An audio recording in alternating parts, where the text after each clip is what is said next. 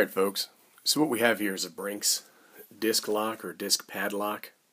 It's got 11/16 shackle. It says it's got 3,500 pound cut resistance on the shackle there, max security, and it looks like it's weatherproof, so you can use this outside. I think these are typically used like on storage sheds and stuff like that. Just take a look at the back of it. It's got 4 pins. I'm not really sure what the model number on this thing is. Up here you see there's a 663, and then looks like 60,001.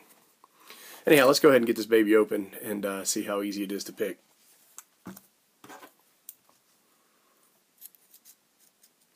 Now, I've never owned or even handled one of these disc locks. I got it for a pretty good price off of Amazon, and I just thought it might be something that would be cool to kind of play around with.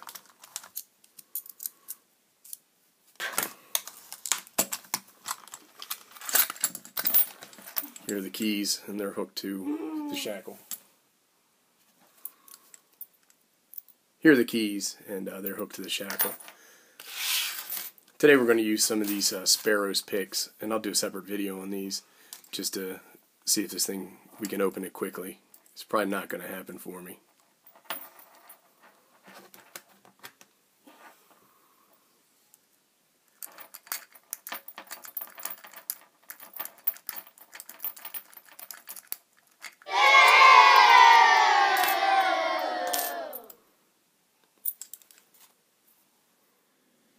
Alright folks, and we're back, and it took me about an hour and a half of tinkering around, playing with this lock, trying to pick it, before I really got used to the tension on this lock.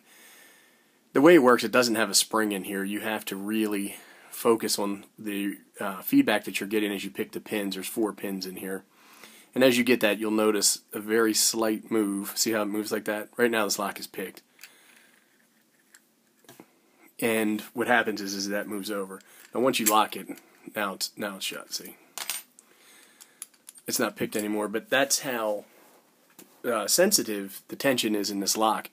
They can actually be picked and this doesn't spring open. So it was very difficult, for me anyway, because I'm a beginner who kind of sucks, to really learn the tension that needs to be applied there. And it took some time really to understand and be able to feel the feedback that you're getting.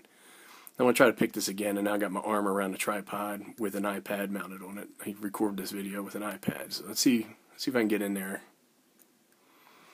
and get this lock picked. Sorry for boring you guys to tears.